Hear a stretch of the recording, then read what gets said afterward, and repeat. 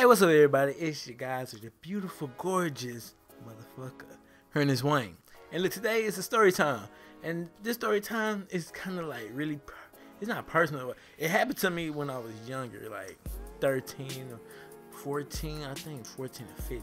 It was a while ago. I was 14, 15. That was quite some time ago. I'm 21 now, so that was a long time ago. I remember I got shot by a Latino Crip, bro. And what happened was I was chilling with my homie at the time named Dwayne. Now Dwayne was like bad. That nigga was just bad. Like he would break shit, didn't care. He stole pit bulls from the people in the houses where I lived at. And like, alright, the way it was is like I'm gonna put a screenshot up like right here somewhere or somewhere on the screen of how the apartments look and how close it is to the houses. And it's this big field. This all play a big part in the story. So we inside the apartments, we chilling. The apartments was fucking bad. I used to live in them as like younger. It was bad for like prostitution, drug deal, crackheads, people dying. It was just all that shit in the hood. So a Latino Crip stayed up the stairs, right? But we didn't know this. So I'm just chilling outside. You know, I just got done chilling with this chick or whatever. So he outside, and his people are bloods, you know. His people blood, so it was a lot of tension in the hood because you had Bloods, Crips, Latinos, and all that shit. So what happened was we was chilling, the old man walked by with some new Jordans on his feet. I think they was like some teen Jordans or something, I don't know. They didn't look like them damn retros, but I can't really remember, but they looked fresh though. And in my head, I'm just like, yo, them hoes clean.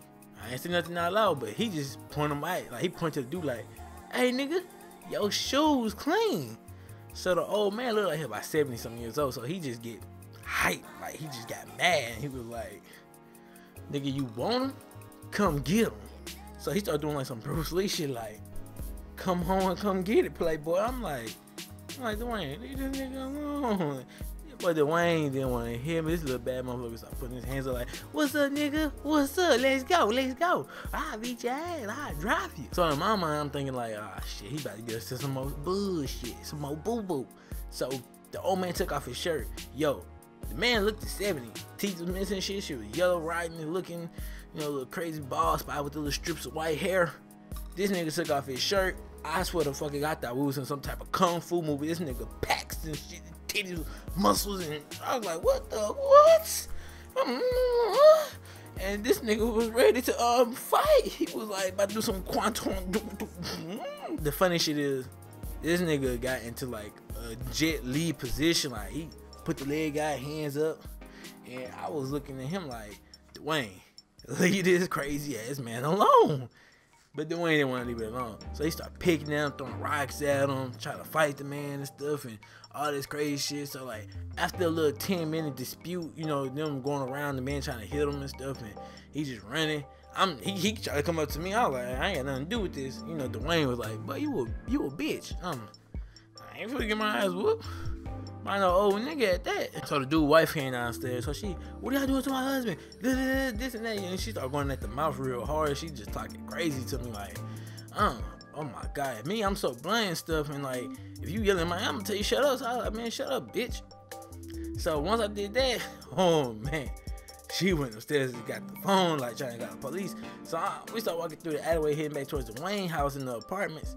Cause he stayed like 2 little sections behind, not really, just like 10 feet. Like take like 20 step walk, and I seen her come around the corner. So her nephew came, and he was a Latino Crip. So he came, he was like, hey, I talked to my auntie, this and that.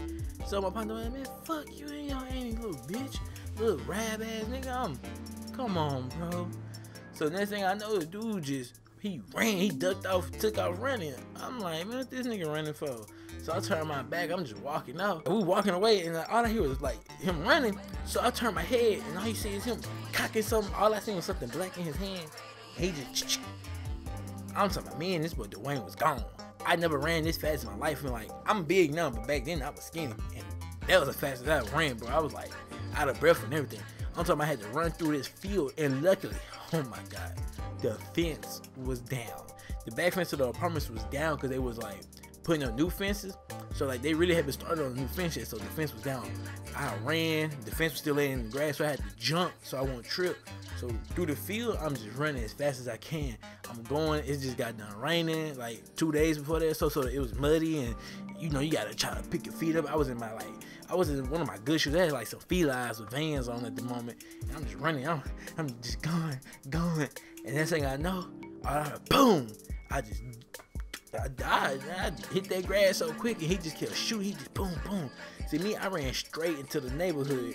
Like it was a back alleyway to the houses where I lived at, and it was barely lights unless you was like in somebody's backyard. So when you go to the alleyway, you can't see nothing. And we having dogs and all that shit in there. So Dwayne, he curved and went straight to the main street that goes into the houses. And my house is way over there on the other side of the main street. I'm gonna show you guys. You gonna see it. It's gonna be an image projected and shit. But he went to that way, and I went straight into the alleyway. So the dude running behind us, and I ran straight to the alleyway. So dude started chasing me. So it's dark. I couldn't see where I was going, but I'm just running. I'm going full speed.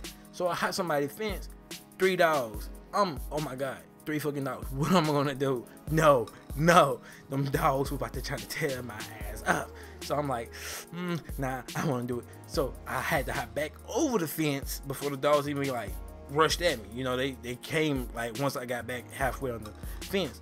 So I'm running, and when I look back, I see him again. So I see the dude, he looking, he trying to find out like which way I went. Then when he see me, I had to hurry up and hop another fence, hop in somebody else's backyard to another house, front of the house. And the crazy thing was the Asian man was outside. So when he see me come through the fence, he like, what are you doing in my backyard? I'm gone. Boom, you heard a gunshot. Chinese man took off running with me, yo. It was so funny. But I finally got to my house with the back alleyways. I'm beating on the door. Get in the house, I explained to my people what happened. I was staying with my grandmother. So my aunt stayed with us, and her boyfriend was a Crip. So I'm explaining to them the whole situation. So he was like, let me go over there and talk to this nigga. I'm talk.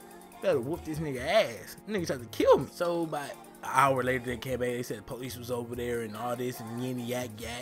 And the dude was like, yeah, they saw my uncle and they ran, they left, that's it. I wish I would have been here so I could whoop him myself. So basically he made it seem like he didn't do nothing wrong. So my aunt and her boyfriend came back, and he tells me, I talked to him, it's cool. And I'm looking like, nah, it ain't cool. It ain't cool, because he could have shot me and I would have been dead. After that, never seen the man again, and I never seen Dwayne after that again, because I cut that nigga loose. I was not ever about to get shot at for another nigga mistake. I appreciate you guys for watching this story time with me. Be sure to subscribe to the channel if you're new. Thank you all for your support. I love you guys. You niggas are awesome. And leave a comment, comment down below a time where you almost, something bad almost happened to you, and tell me what next story time y'all want to see. You feel me? All right then, we out this thing. Bye bye.